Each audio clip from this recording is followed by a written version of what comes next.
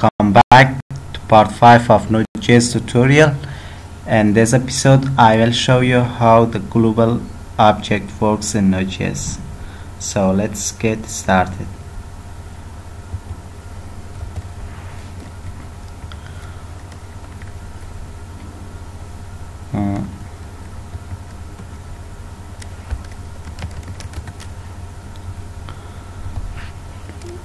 I want to start my app by Notman. If you don't have Notman, you can install it by npm install as globally Notman, or you can and then click enter, or you can install as dev dependencies.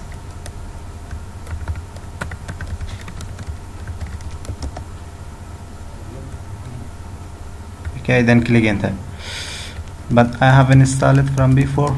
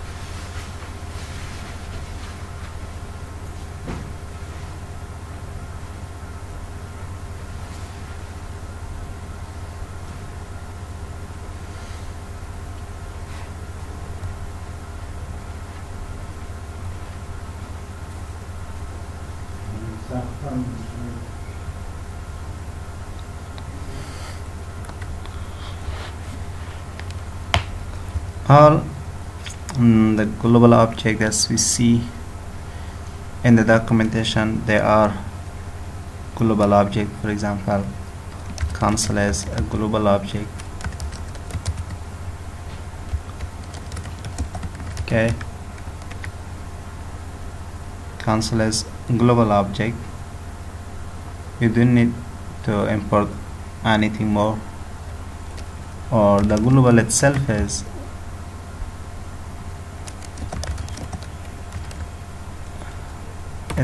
global object.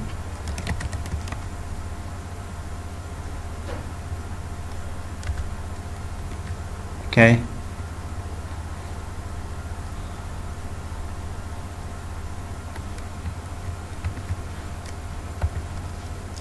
or buffer also is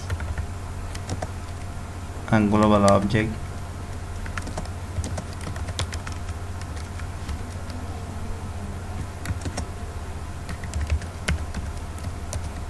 Okay, for example this.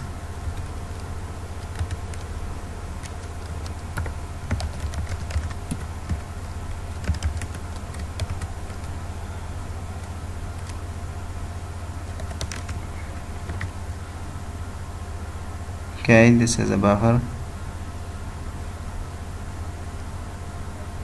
Also you can write something in buffer. Buffer.write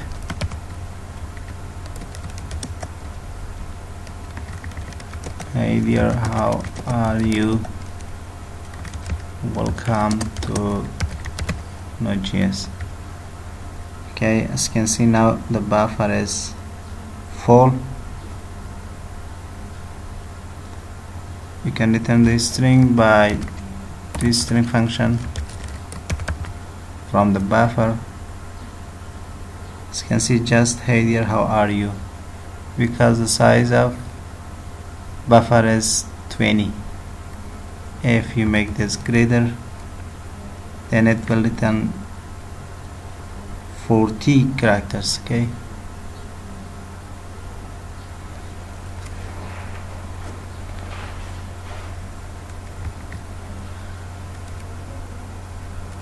also process has a global object. For example, process.std out.write hi friends. Okay,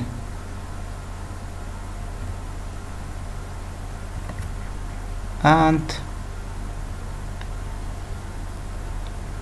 their name, file name also has a global object.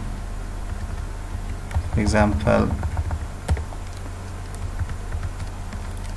your IR name, which returns the absolute directory, okay, which we are inside it, or we are inside working.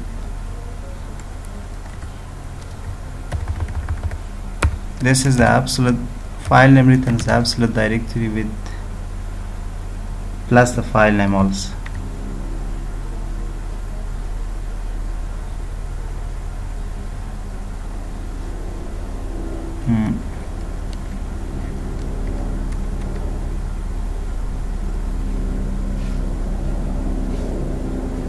Okay, no problem.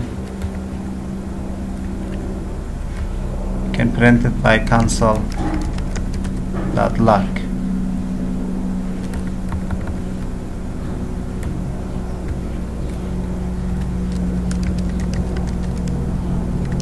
Console.log file name. Oh, sorry, here we have a mistake. As you can see, file name returns the absolute directory plus the file name.